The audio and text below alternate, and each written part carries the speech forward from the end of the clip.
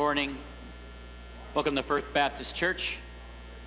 We're glad to see you this morning and look forward to worshiping you with you today. So let's stand and let's sing together thanks and praise.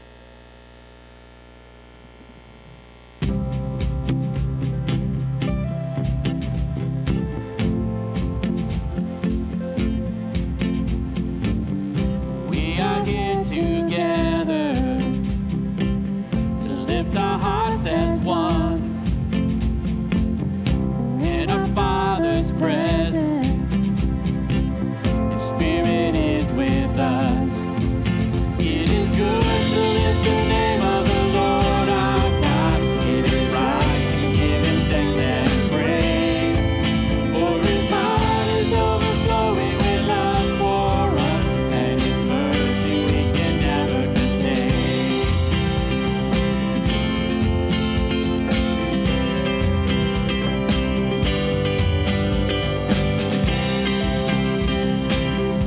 Each and every morning we'll tell of his great love, of his faithful mercy, and all that he has done. Who can match his kindness? Who can count his works? Let his praise continue till we come in close. It is good to lift the name of the Lord our God. It is right to give him thanks and praise. For his heart is overflowing with love for us, and his mercy we can never contain. It is good to lift the name of the Lord our God. It is right to give him thanks and praise.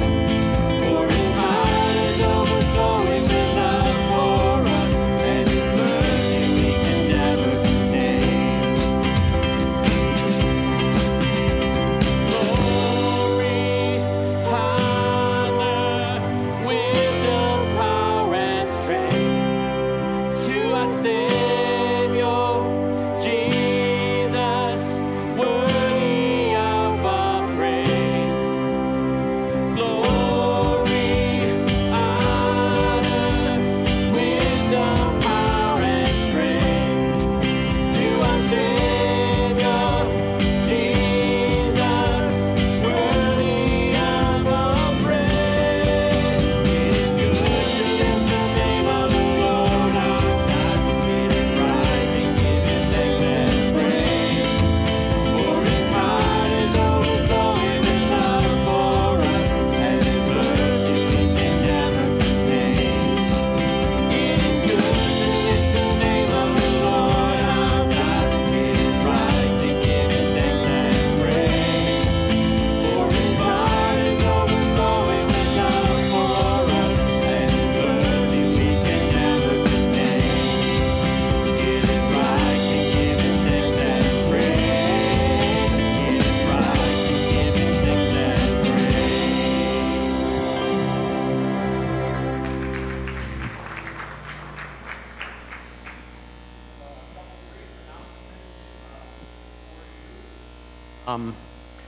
Those of you who have brought an offering with you today, there are containers in the back of the church that you can drop that off. Thank you so much for continuing to finance this ministry here in South Haven and the surrounding area.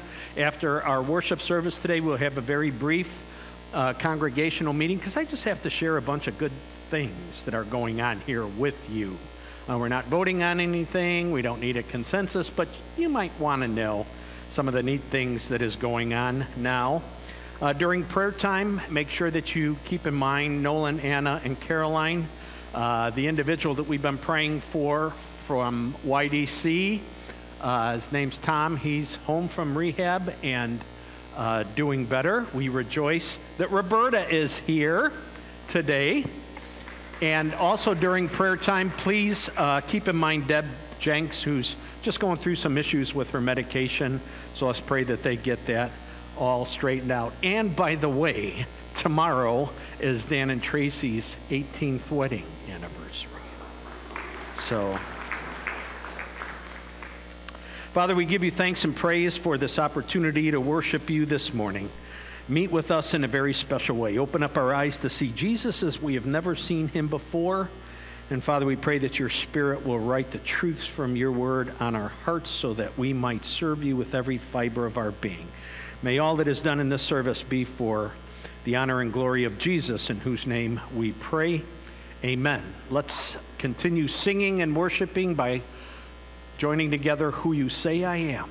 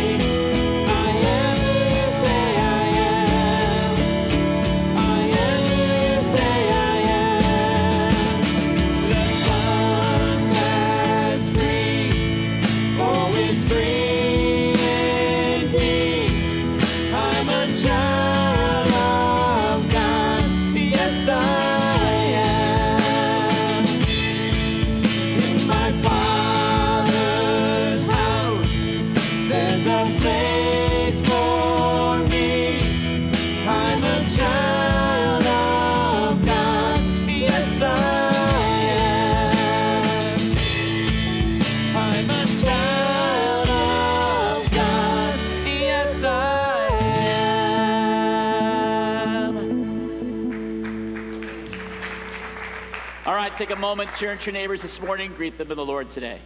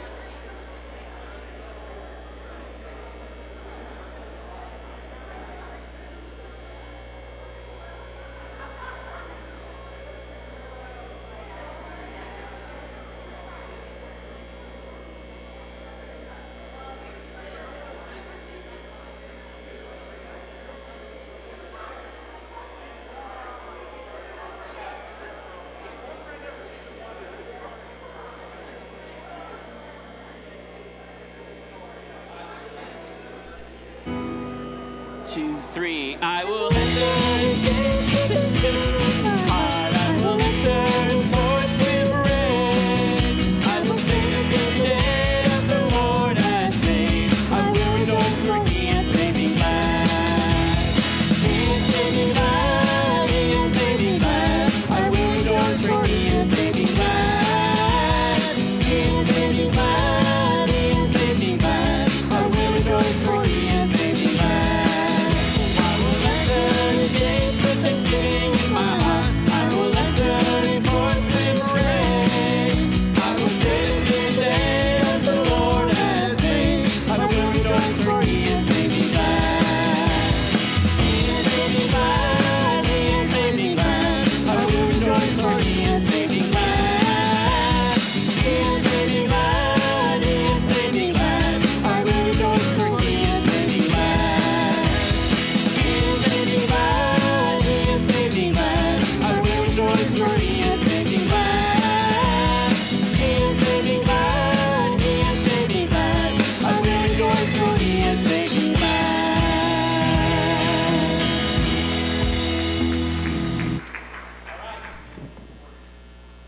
So it's just really hard for me not to feel really glad when I sing that song.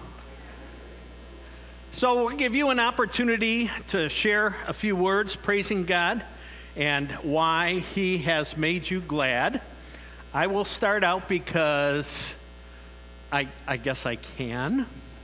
And I know it sounds kind of weird. This is nothing overly spiritual, but I always like looking for ways that God subtly chooses to bless me where I just didn't expect. So the neighbor to my north of our house had her driveway resurfaced. And she's got a big driveway and stuff like that, so the people that were resurfacing that are parking out the road in front of my house and everything else like that. They get all done, and some skinny dude comes over to my house, and he said, "We have some leftover asphalt. Do you mind if we put it down here at the end of your driveway?" I'm thinking, how much is this going to cost me? You know, because nothing in this world is free. And I'm hemming and hawing. He goes, "It won't cost you anything." And I said, "Let me think about it." Yes! So they came with a skid steer, dug it up, moved all that stuff aside, came and laid that down, and at the end of my driveway, I got this cool thing that's no longer dirty, muddy, rocky, and it's going to be real easy for me to shovel. So thank you, Lord, for your blessings in mysterious ways. How about you? How has God made you glad?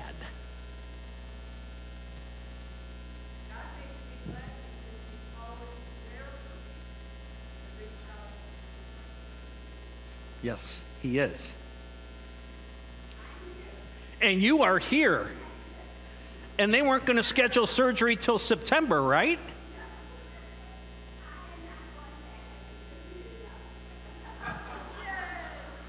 Wow. Well, I think that they said that they broke up the stones and got rid of those. So you didn't need surgery. They let me stay overnight in a beautiful room. The first night was sort of rough, but I just stayed overnight, came home the next day. And Yeah.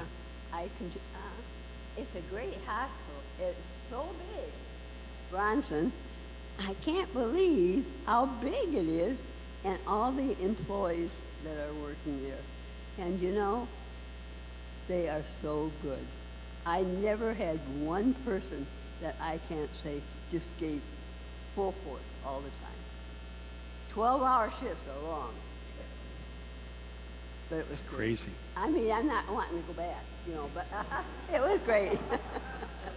I really hope not. You know, you've been there enough this year. Anyone else?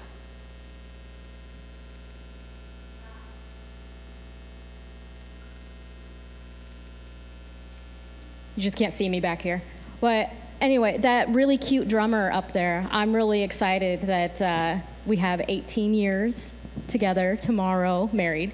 And our oldest, Riley, just turned 14, which just kind of blows my mind. So, All right. yeah, I'm thankful for all those He's got a things. smile on his face. Cool.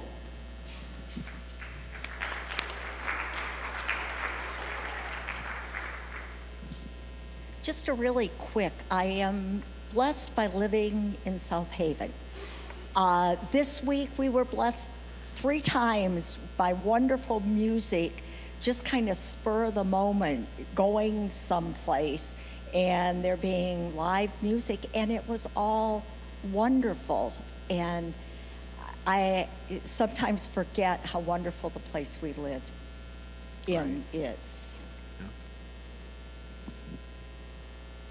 What's always amusing to me is it's a good vacation spot for people who pay good money to come and visit, and local.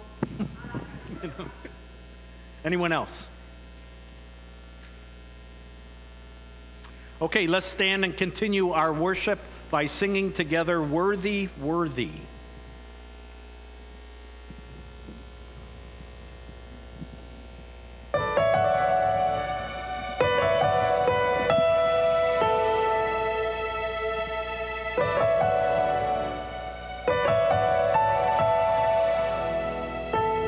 Pen or quill, no scribe in perfect skill, with flawless words could capture who you are. No lofty thought, no scholar of this world could grasp an inch of such infinity. Though we cannot comprehend such a mystery, just a glimpse of you revealed is compelling us to sing. Holy, holy is the Lord God Almighty. Worthy, worthy is your name. All of heaven joins the universe, ever crying, worthy, worthy is your name. Hearts amazed and songs that never break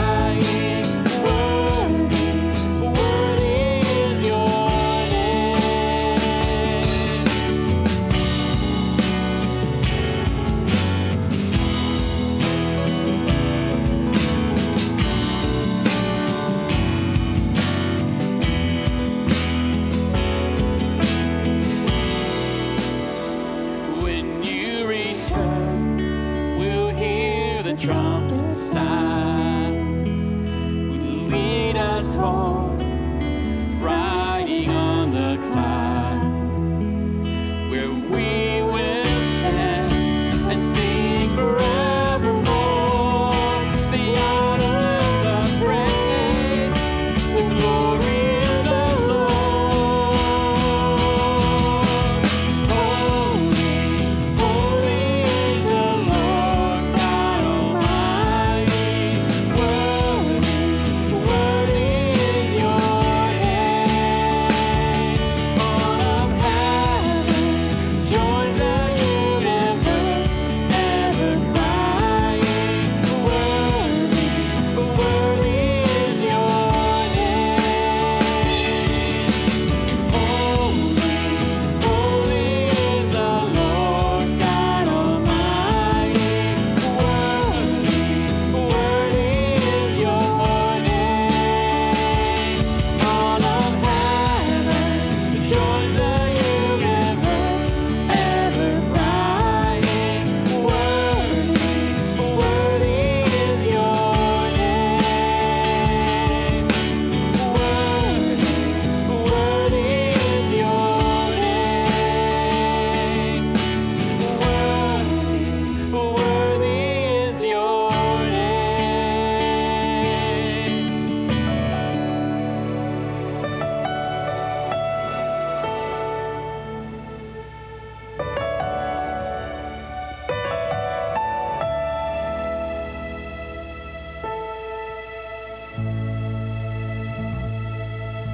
You may have a seat this morning.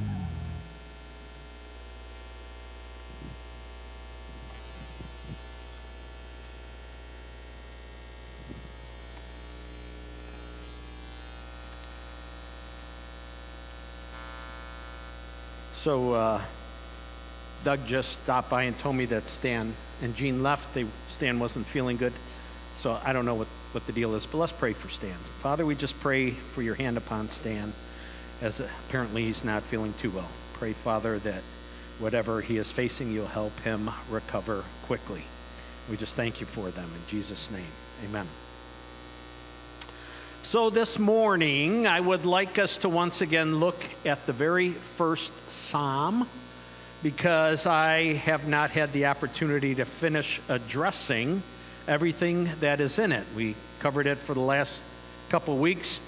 But what I'd like to talk about today focuses on the subject, I guess you would say, of prosperity, fruitful prosperity to be exact.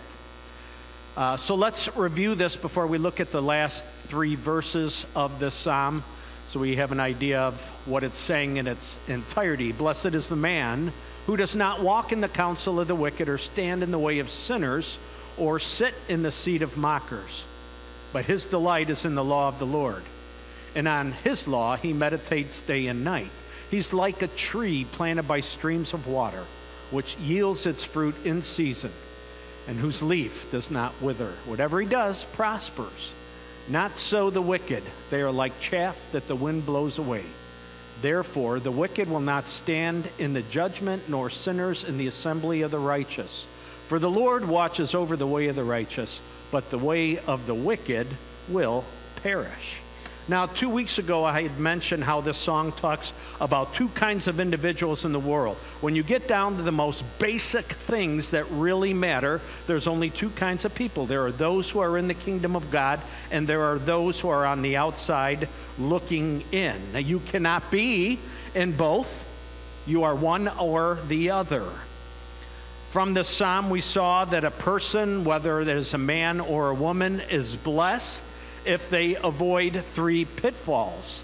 They avoid walking in the counsel of the wicked, standing in the way of sinners, and sitting in the seat of mockers. And the way that we can avoid these three pitfalls so that we can have the favor of God poured out upon us is to delight in the law of the Lord and to meditate on his word day and night.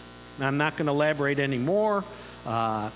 Look on Facebook over the last couple weeks if you need to have that expanded upon. From this twofold instruction, the psalmist shows us the result of what will happen if our delight is truly in God, and if we meditate on His Word, if we live it out day by day. He says He is like a tree planted by streams of water, which yields its fruit in season, and whose leaf does not wither. Whatever He does prospers. I don't know if you ever heard of a guy named Chuck Swindoll, but he comments on this verse, and he states he's impressed by the fact that in this verse here, it talks about not something that we do, it's something that we will be like. What shall we be like? We will become tree-like. Tree-like. The older I get, the more I have an appreciation for trees. I love watching them grow. Back in 2006, I planted 80 Norway spruce on my property. Maybe if you were here in 2006 on Easter Sunday, at the end of the service, we gave away over 100 little Norway spruce seedlings. Maybe some of you still have one growing on your property. But I bought a sapling, which was like another year older, and so my youngest son and I planted those. About a month ago, I went to my second oldest son's father-in-law, and I purchased 4 pollinating trees, which means they have flowers and they are very bee-friendly. You know, want to be sensitive because we kind of need bees to pollinate, whether it's for blueberries or strawberries or whatever else like that.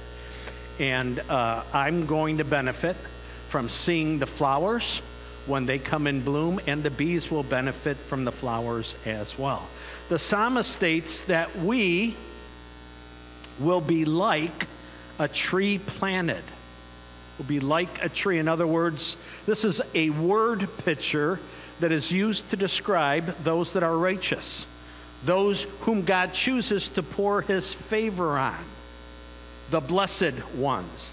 Now, this could be a reference to a tree whose location just happens to be near a stream of water, but it can also refer to a tree that has been purposely planted alongside a stream. Now, in Hebrew, the verb that's translated planted actually means to transplant, not merely plant. And that understanding is rich and significant, to say the least.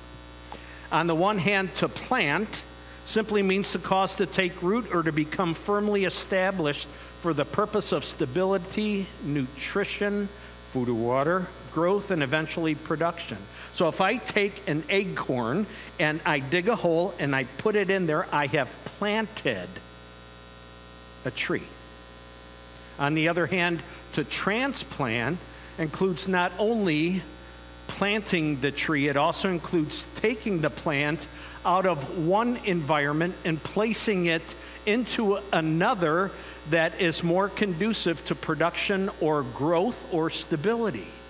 I've transplanted a number of trees in my yard.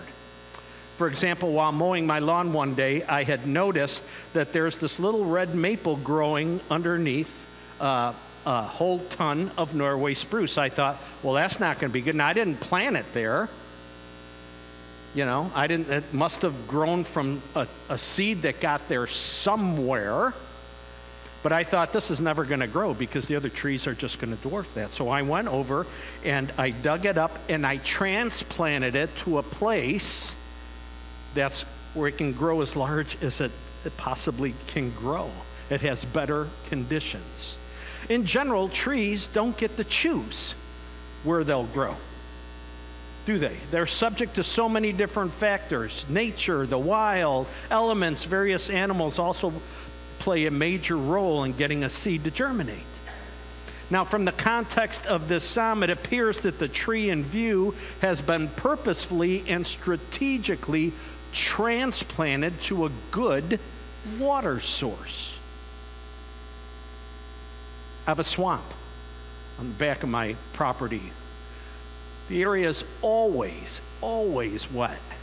And I have watched the trees that were one time alive in the swamp area slowly die because of the excessive moisture that's in the ground. It gets rotten. There they go. Because that area is so wet, I chose to plant some weeping willows there. For a number of reasons. Number one, if I didn't plant them there, I have a great view of the highway. And I'd rather look at the trees than I'd rather look at the highway. The second reason I planted them there is weeping willows love water. And I'm thinking, great, suck that up. Get rid of the water, you know. So what I did is I took and I rooted some cuttings, and when their roots seemed to be pretty healthy, then I transferred them to a pot. And then the following year, I chose to take those and transplant them by my swamp because willows love water. Now, according to the psalm, the righteous are planted, or better, transplanted by streams of water. Who do you think does the transplanting? Say God. God does, yes. So when a person surrenders his or her life to God and becomes a follower of him, then Jesus takes and transplants that individual from the kingdom of darkness into the kingdom of light. Jesus takes that person out of an environment that will utterly lead to death and transplant that person to a place where his or her roots can grow deep and strong and healthy. So a person who delights in the law of the Lord, who meditates on his word day and night, is like a tree planted by streams of water. In a literal sense, in this psalm, streams of water is probably an artificial irrigation channel which would have provided a continuous source of water for the tree. Irrigation was not a foreign concept to those individuals in biblical times. From the beginning of time, water has been so essential for life, for you and I as human beings, for animals, for agriculture. Civilizations flourished around good water sources. And so likewise, the righteous will also grow and flourish when they are transplanted near a good water source. It's my understanding that the roots of a tree absorb water and minerals through a structure called root hairs. And taken in from the roots, minerals and water is carried up through the wood cells to the leaves. Now, as effective as a root system is to the life of a tree, roots will have a difficult time securing water from the ground if there is no water present. Under normal conditions, trees that have a good water source will fare much better than trees that do not. Now, the righteous will not have to worry about a good water source, because we see, according to this psalm, that not only will Jesus transplant us to a place where our roots can grow deep and strong and healthy, he will transplant us in a place where there is life-giving water and nutrients. Jesus is the source of that living water. In our study on worship, if you recall, Jesus has this encounter with a Samaritan woman. And he tells this Samaritan woman, whoever drinks the water I give him will never thirst. Indeed, the water I give him will become in him a spring of water welling up to eternal life. So the Lord takes and he transplants us by streams of living water where we just get to soak it in. And why not? Those who are transplanted delight in the law of the Lord. We meditate on his word day and night, drawing from him, drawing from that spring of water, life and nutrients through Jesus himself. I love this word picture. A person whose delight is in the law of the Lord, who meditates on his word day and night is like a tree planted by streams of water. Now, what do you think about when you think about trees? When I think of trees, I think of a number of different things. I think of strength and stability. One of the reasons why trees are so strong and stable is because of sprawling anchors called roots. And it's hard for a tree to be uprooted if it has strong and deep roots. Not all trees do.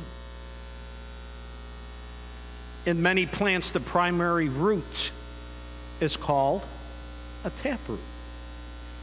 This is usually the first root that's formed during germination of the seed. Now, other roots grow off of that tap root. They're called secondary roots. But because it is larger than the secondary roots, the taproot penetrates deep, far deep into the soil. So using this analogy, let me ask you a question. How deep is your taproot? How deep do your roots run? God has transplanted us near streams of water so that our roots may grow strong and deep.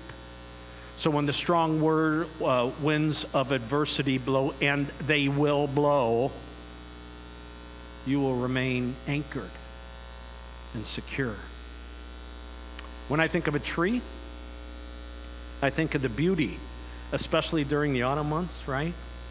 I mean, I know I'm not the only one who loves trees in the autumn. Many people drive along the countryside in the fall looking at the beautiful colors that are all around from the leaves of deciduous trees.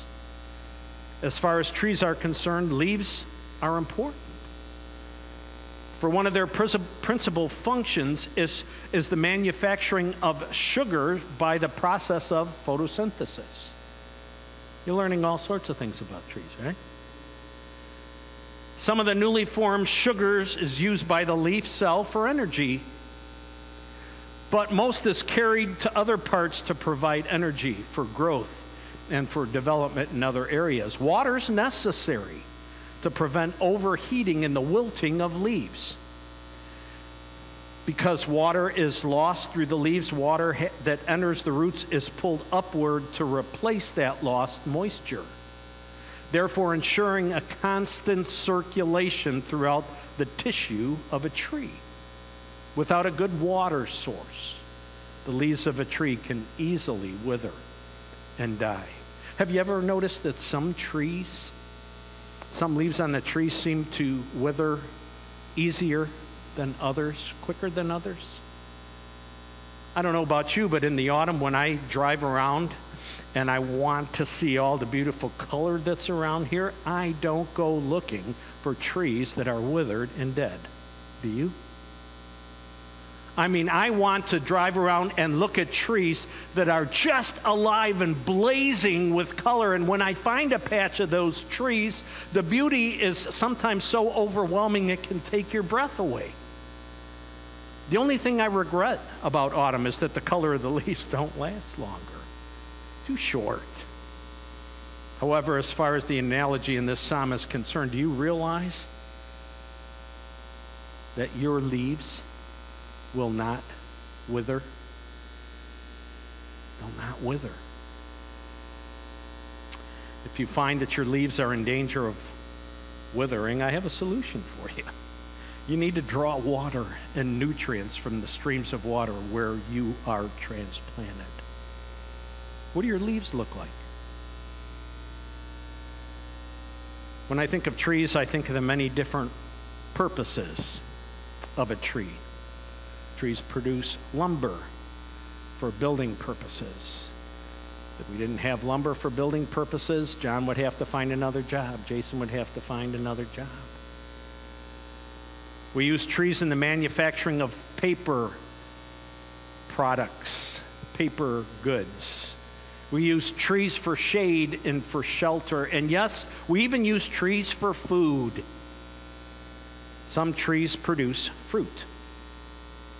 As you know, fruit often varies in physical appearance, but The basic structure of fruit is the same.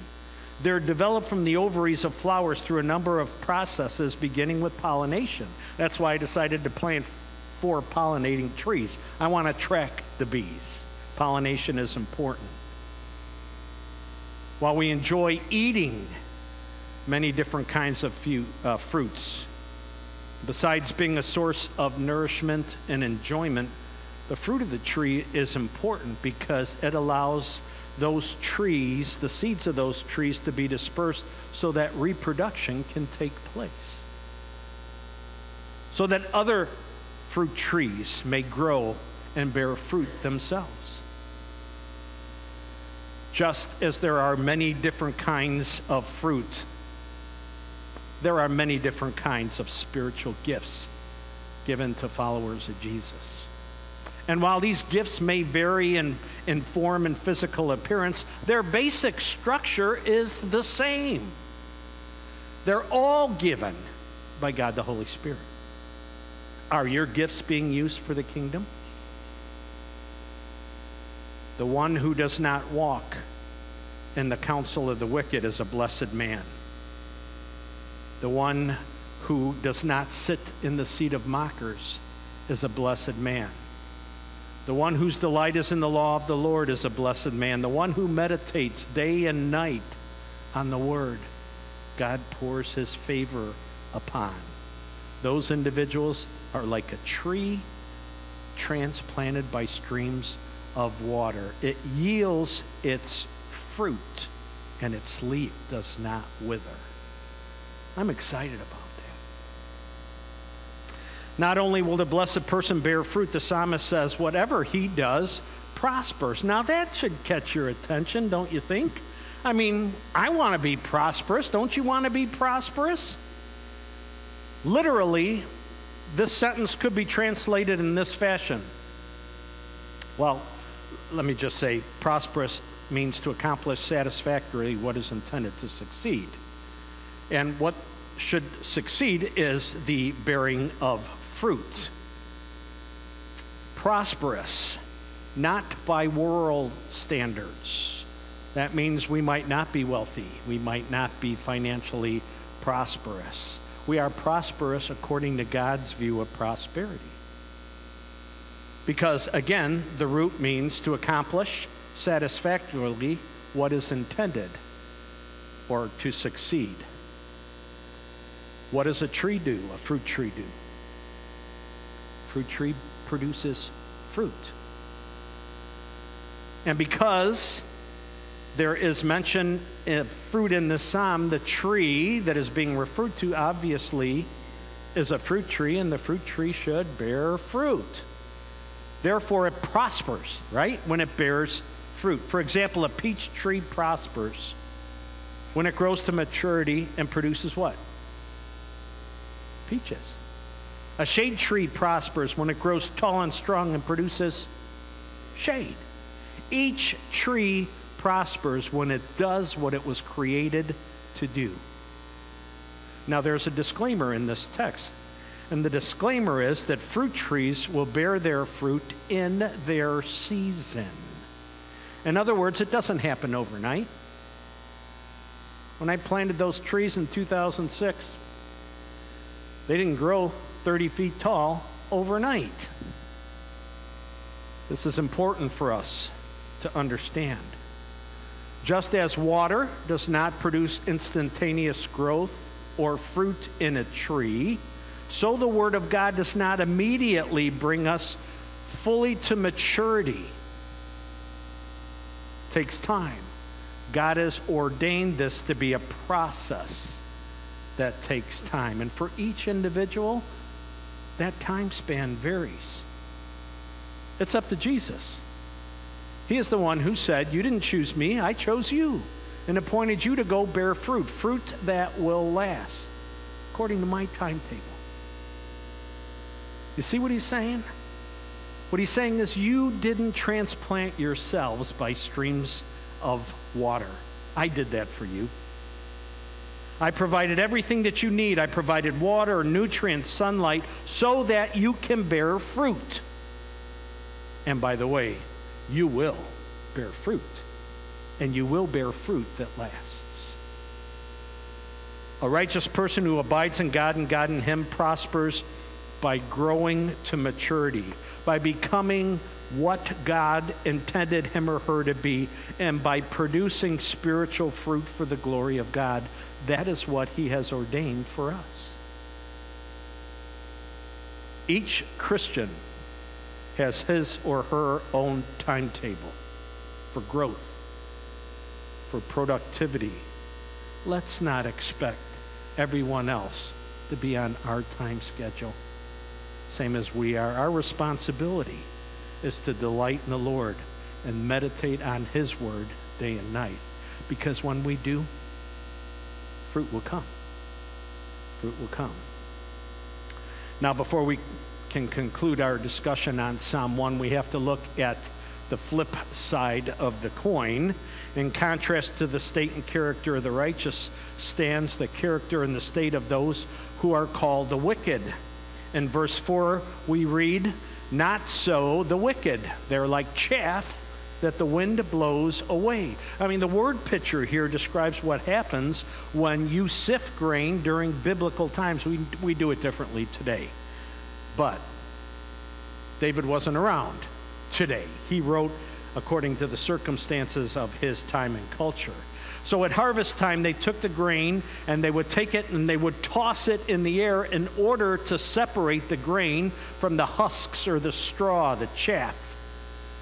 The wheat would then fall to the ground because the wind blows away the chaff, and the grain is then taken from the threshing floor and gathered.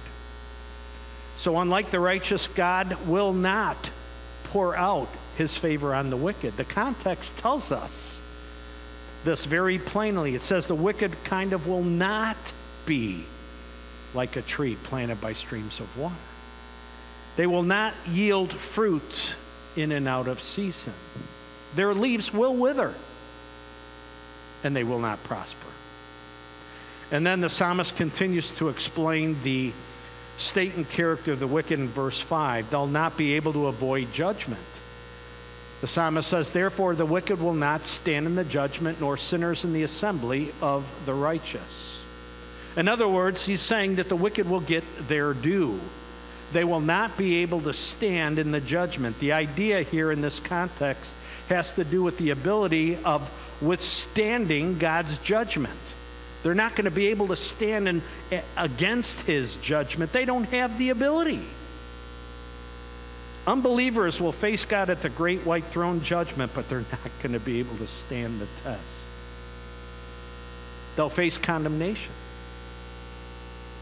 To avoid final judgment, one must have received the righteousness of Christ. One can only receive this righteousness as a result of having a saving relationship with Jesus. As Romans 8:1 states, he says, "Therefore there is no condemnation for those who are in Christ Jesus." Only those individuals whose names are written in the book of life will bypass standing before God's judgment throne. The wicked will not be able to stand that test. To clarify it further, the psalmist states that the wicked, here called sinners, will not be included in the assembly of the righteous. And the idea here behind this phrase, assembly of the righteous, is similar to what we looked at with the phrase, sit in the seat of mockers in verse 1. The idea here is to be regarded as being a part of that assembly, being counted as one of them. In other words, sinners will never be considered in the same camp as the righteous. There'll be a time of separation, just like chaff is separated from wheat. The wicked will not be found in community with the righteous. And finally, unlike the righteous prospering in whatever they do, the end result of the wicked is tragic. They will perish. For the Lord watches over the way of the righteous, but the way of the wicked will perish. I love this psalm. I love the imagery. I love the promises. I love the truths in this psalm, because if you are in Christ Jesus, you have an opportunity to rejoice and give thanks because you are highly favored with God. You are blessed. So you should grow, mature, bear fruit for the glory of God. And if you are not in Jesus, well, you can take care of that right now by calling on his name for salvation. You have that opportunity right now to humble yourself before his lordship and receive forgiveness of sin and everlasting life with him. The choice is yours. And if you do, he will take and he will transplant you out of the kingdom of darkness into the kingdom of light and transplant you by streams of living water so that you can grow and mature and bear fruit for his glory. Let's give thanks for what Christ has done for us. Keep in mind those that we continue to pray for healing: Nolan, Anna, Caroline, Tom, Stan. Give thanks for Roberta. Pray for Deb Jenks. Let's pray as the Spirit leads, shall we?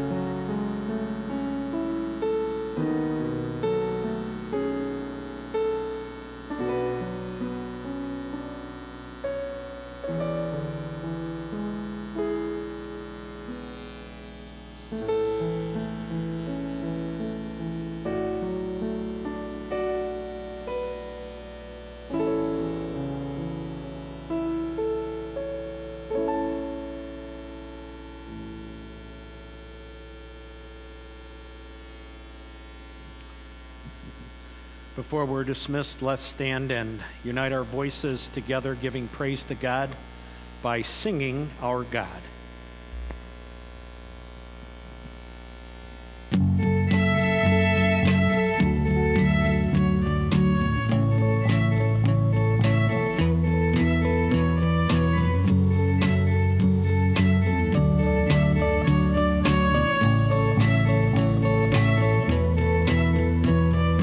Water you turn into wine. Open the eyes of the blind. There's no one like you. None like you. Into the darkness you shine. Out of the ashes we rise. There's no one like you. None like you. Our God is greater, our God is stronger. God, you are higher than any other. Our God is healer, awesome in power. Our God, our God.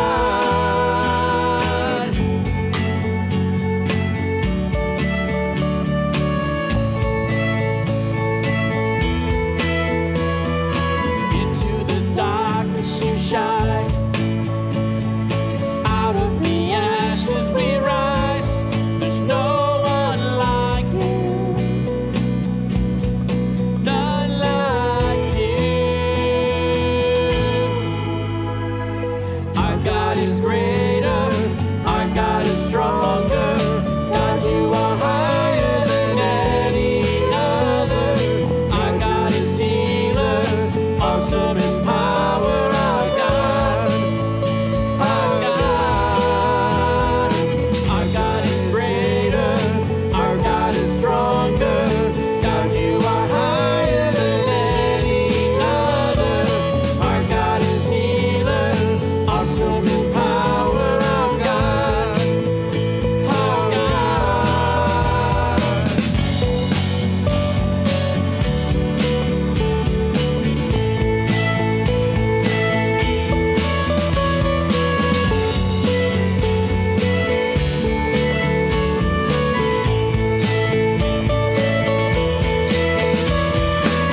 And if our God is for us, then who could ever stop us? And if our God is with us, then what could stand against? And if our God is for us, then who could ever stop us? And if our God is with us, then what could stand against?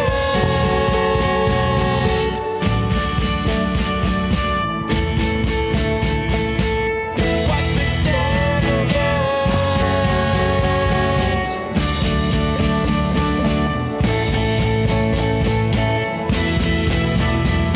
Our God is greater, our God is stronger. God, you are higher than any other. Our God is healer, awesome in power. Our God, our God. Our God is greater, our God is stronger. God, you are higher than any other. Our God is healer, awesome in power. Our God, our God. And if our God is for us, then who could ever stop us? And if our God is with us, then what could stand against? And if our God is for us, then who could ever stop us? And if our God is with us, then what could stand against?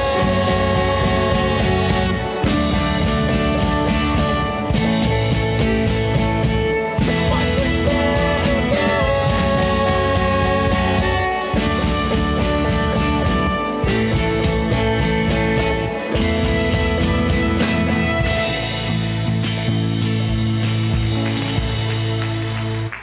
No one is greater than our God.